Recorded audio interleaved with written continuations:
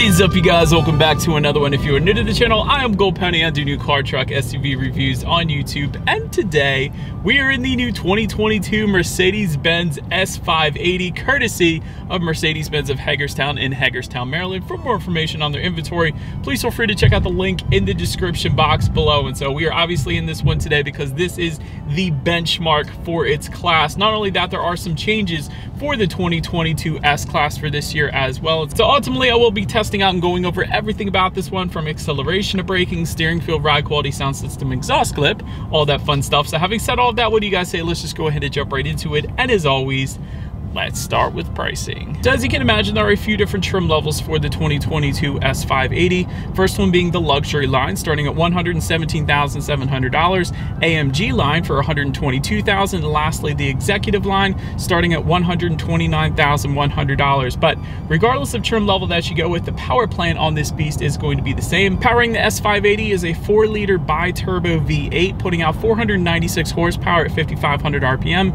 516 pound-feet of torque, coming in at 2,000 RPM, power sent to all four wheels through Mercedes 4MATIC all-wheel drive system. That power is sent to the ground through a 9-speed automatic with paddle shifters, which we will be testing out here in a little bit. 0 to 60 time is going to come in at approximately 4.4 seconds according to Mercedes-Benz, and I put it that way because Car and Driver actually just recently tested it at 3.9 seconds, so substantially quicker than Mercedes-Benz put it out originally. Top speed 129 miles per hour with MPG numbers coming in at 16 in the city, 25 on the highway, taking premium unleaded fuel. And so before we do any kind of fun acceleration test here or paddle shifter test in the S-Class, I did want to mention to you guys the drive mode. There's actually a button labeled dynamic just underneath of the infotainment screen there. So ultimately that will give you drive modes including eco, comfort, sport, sport plus, and individual, adjusting things like the shift points, the throttle response, steering sensitivity, and the suspension settings actually as well. And so now having got all of that out of the way, what do you guys say? Let's go ahead and find a straightaway. Let's put the paddle shifters and acceleration here to the test at the same time.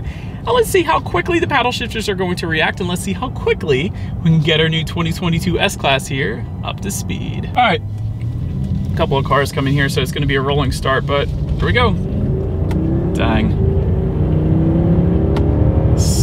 This thing is a rocket.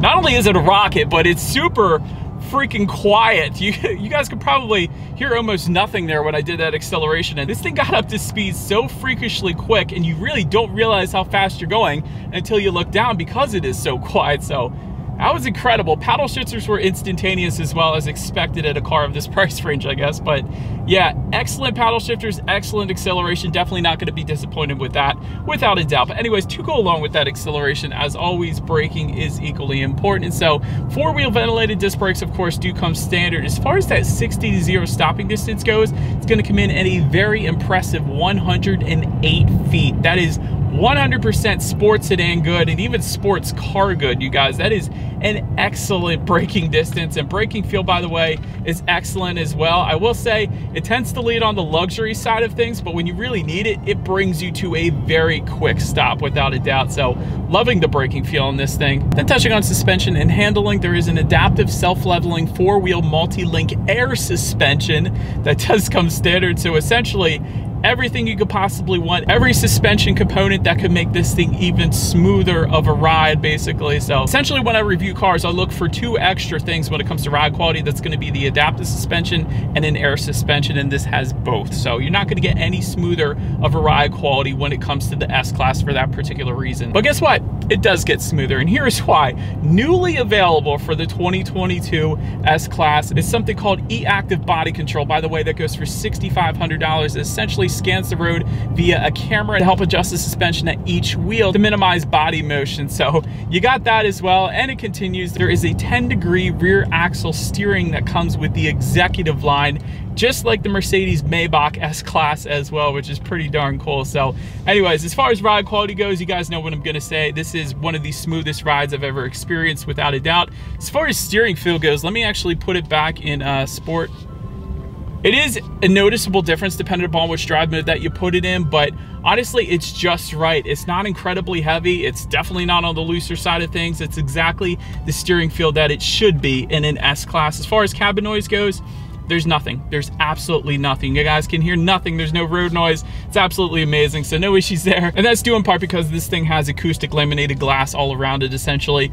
That touching of visibility, I could see perfectly fine out the back. However, the second row headrests are kind of beefy, so they do take up a little bit of space, but honestly, you're not gonna have any issues there. It's definitely gonna be something that is not gonna be an issue whatsoever. Rain sensing windshield wipers do come standard, and there is an available head-up display if you wanted to go that route as well. But that pretty much rounds out the performance segment of this review, you guys. Let's now go ahead and take a look at the exterior of our brand new 2022 Mercedes-Benz S580 4MATIC. All right, so here she is, you guys, the new 2022 Mercedes-Benz S580 4MATIC. And here is a little shot of the window sticker in case you wanted to see that real quick. This one comes in at approximately $131,000, but as far as exterior goes here, color on this particular S-Class is manufactured diamond white is the color name, but there are some new colors for the 2022 model year. It's going to be nautical blue metallic, Kalahari gold, manufacturer cashmere white mango, and manufacturer selective gray mango.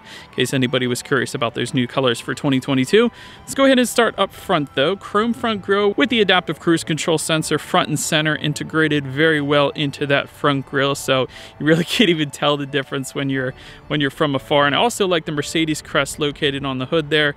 Definitely looks good as well. And it was kind of fun seeing that as I was behind the wheel driving this thing. Chrome accenting towards the lower portion of the front bumper to tie everything together as well. AMG body styling, obviously with the AMG line package, or trim level I should say. To the sides, full LED headlights do come standard, being both low beam and high beam, with LED daytime running lights, automatic feature coming with that as well, and automatic high beams, meaning if you have your high beams on at night and it senses a vehicle coming in the opposite direction, it's going to automatically dim those back to low beams. Then when that vehicle is gone, it's going to bump it back up to high beams for you. So very convenient feature there. And overall, it looks like an S-Class. Very nice design to the front, very recognizable instantly. So pretty much rounds out the front end of this one though. Let's now go ahead and make our way to the side of the S580. All right, so now since we are around to the side of this one, chrome window surrounds do come standard. Chrome door handles flush when the vehicle is actually moving, of course. Right now they're popped out because we're not moving, but anyways, flush with the S-Class for a little better aerodynamics. Taking a look at the side mirrors, they are body colored power adjustable side mirrors. They are also heated, of course, with LED integrated turn signals, and they are auto dimming, so that's always nice if somebody's got their high beams on behind you, and power folding then as well. And this thing is going to get some added chrome accents on the side skirts towards the bottom there. You guys can probably see that then as well. But let's take a look at the wheel setup. It is going to differ, obviously. 19-inch twin 10-spoke alloys coming standard. But then you do have 20-inch and 21-inch wheel designs available if you wanted to go that route. And if you were to go with the AMG line package, you will get 19-inch AMG specific alloy wheels then. But again, that pretty much rounds out the side. Let's now go ahead and make our way to the back. All right, and so now since we are around to the back of this one, you guys can see there is an LED high mount stop lamp just all the way towards the upper portion of that glass there. On the trunk there, you do have a body colored rear spoiler coming standard.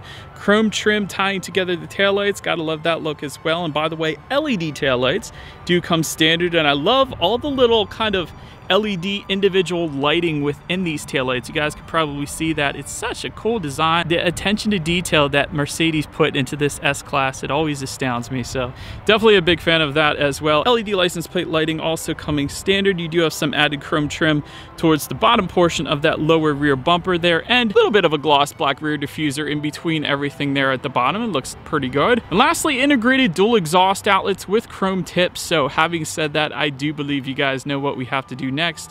As always, here is that exhaust clip.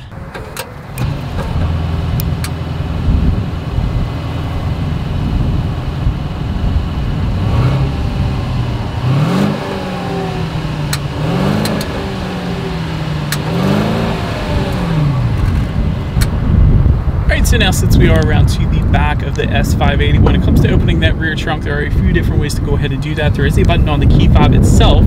That is one way. There is also a button on the driver's side door, and there is a button on the trunk itself as well. It is a power trunk, of course, and it's a pretty quick opening and closing power trunk at that. A lot of times it's not as quick as this particular power truck is. So I was definitely a big fan of that. But once opened up, cargo capacity comes in at 13.8 cubic feet, which is definitely a good bit of cargo space back there. There is LED cargo lighting back there. There is a 12-volt power outlet. There are tie-down anchors actually as well. There's a little bit of netted storage to the sides there. And if you lift up underneath of that cargo floor, you're actually going to find some more storage as well for a little bit of in-floor storage. So it's definitely something you typically find in SUVs. So I was a huge fan to see it actually in a sedan, even if it is the S-Class. Still, it's rare to see that. So I was definitely a big fan there.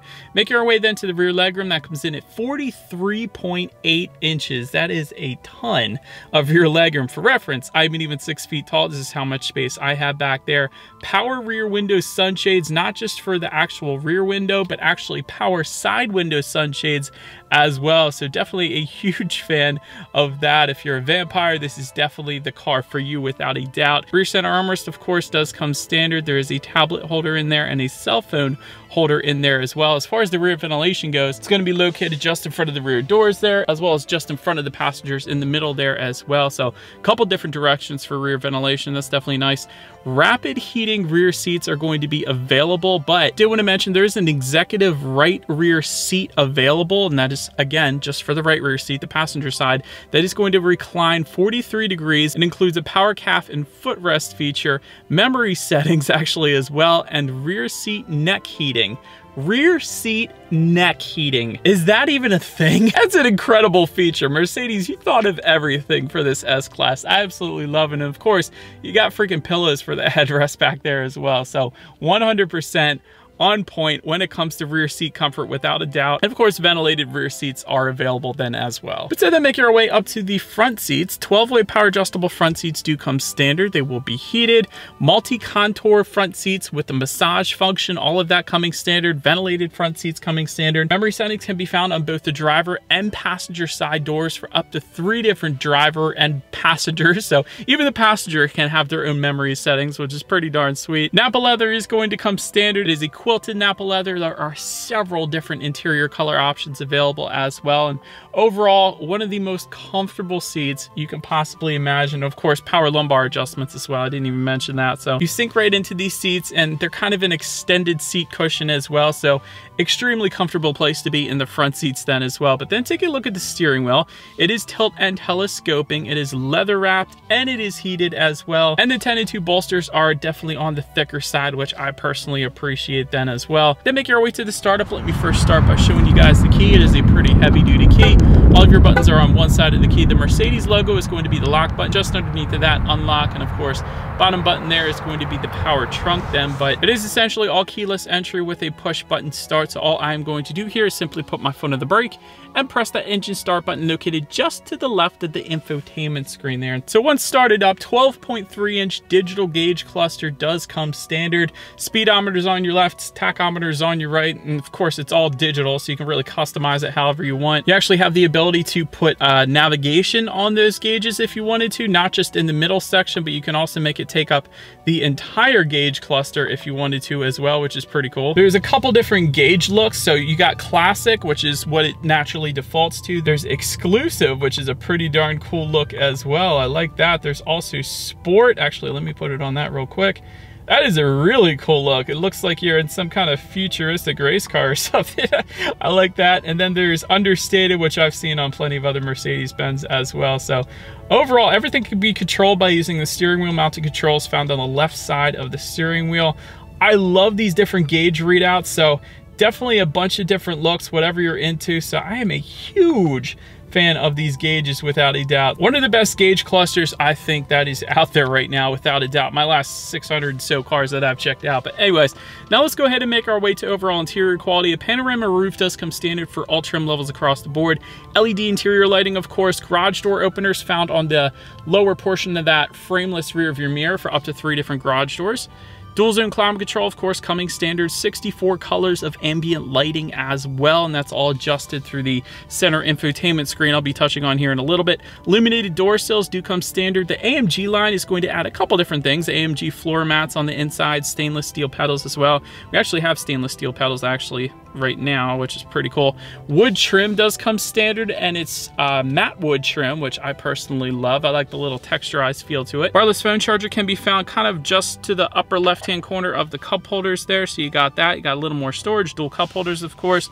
2 phone charging ports within the center armrest. You got 2 more phone charging ports and a decent amount of space there. Let's check out the glove box real quick. And actually within the glove box, you're actually going to find your scented air freshener in there too. So definitely a big fan of that. And it's like a felt maybe kind of material inside the glove box, so another cool texture inside the glove box. All kinds of different textures in this thing, so I'm definitely a big fan. I like the quilted leather as well found on the doors. They carried on the quilted leather from the seats onto the doors, so that was pretty cool too. Overall, I don't think it gets a whole heck of a lot better than the interior quality in an S-Class in the end. But now let's go ahead and make our way to the infotainment screen here. A 12.8-inch OLED touchscreen display does come standard, of course. Bluetooth and audio streaming coming with that. Wireless Android Auto, Apple CarPlay. That is a new feature that vehicles are starting to roll out now, so I like that the S-Class, the new S-Class, has that coming standard as well. Factory navigation also coming standard. You can adjust your climate control settings up on that screen as well. Heated seat buttons are up there. You can also adjust your ambient lighting settings up there, which I thought was pretty cool. And you actually have multicolor ambient lighting settings as well, which I think is pretty cool. So different colors depending upon which section of the vehicle that you're taking a look at. So I think that's freaking awesome. I like that. Anyways, you can, of course, check out your radio information up there as well. And by the way, the standard sound system on the S-Class is a 15-speaker Burmester sound system. So having said that, that is the one we have today. Let's go ahead and turn on the radio, see what we got playing today, and let's test out the clarity of this one. That was fun. Definitely a very nice sound system. I actually felt the bass kind of where my left foot is, so there's definitely something going on down there. I don't know if it's subwoofer or what, but ton of bass, ton of clarity, ton of loudness. So that was an excellent sound system for the S-Class without a doubt. But last thing I wanted to mention to you guys on the infotainment screen is when you do put the S-Class in reverse, you will find a very high definition rear view camera. Not only that, a surround view monitor also comes standard there to the left. So that, as always, is going to lead us into safety. And so front side curtain airbags do come standard, driver's knee airbag as well. In addition to that, rear side impact airbags as well. I know that's an option on a lot of BMWs, but I like that it comes standard here on the S-Class. But in the back, you're going to have latch, aka lower anchors and tethers for children for the rear car seats, rear child door locks, tire pressure monitoring system, but also coming standard on the S580. E-call emergency system, which is excellent. That means if you get into an accident, if somebody hits you or something, the car is automatically going to call you, ask you if you're all right, and if you need the police or ambulance or whatever. So I love that feature. Active parking assist, blind spot assist, active brake assist with autonomous emergency braking, lane keep assist, lane departure warning, forward collision mitigation with pedestrian detection, driver attention monitoring system, and evasion assist then as well. And so overall, when it comes to my final thoughts here of the S580, it's an extremely quick car, especially for the size of the sedan. 0 to 60 in 3.9 is definitely very quick. Great braking, 60 to 0 in 108 feet. Also an extremely impressive number. Definitely not going to have any issues with that. This is probably the best ride quality with the most quietest cabin I have ever experienced in my last 600 plus drives that I've done right now. So it really is the benchmark for a luxury car without a doubt. Of course, Mercedes-Benz, in my personal opinion, has the best ambient lighting as far as the brightness output at night and what that actually looks like. So I love that. And also excellent tech as well. I really can't come up with any room for improvement besides it's well out of my budget, but that's about it. Let me know what you guys think of the new S580 in the comment section below. That is about it for this one, you guys. Thank you so much for watching. Feel free to follow me on social media at the bottom of the screen if you want to see what's coming next on the channel before it actually gets to YouTube. Be sure to hit the subscribe and the bell notification button if you're into new car reviews. That is what we do here on this channel. After all, I do appreciate you guys watching more than you know, and I will see you guys all in the next video. Stay gold.